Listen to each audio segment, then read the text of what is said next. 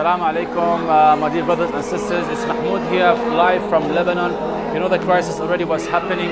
We're here today distributing your generous donations on the ground here, one of the schools, which is basically a shelter center for the refugees who came from South Palestinian refugees and Syrian refugees. You can see that we are giving hygiene kit and the shelter kit as well.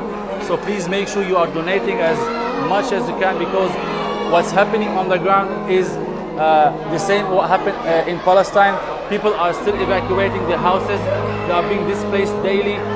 Today we have a big wave of displaced families came from Palestinian refugees from Beirut and from Syria, and also Lebanese displaced families are still coming here.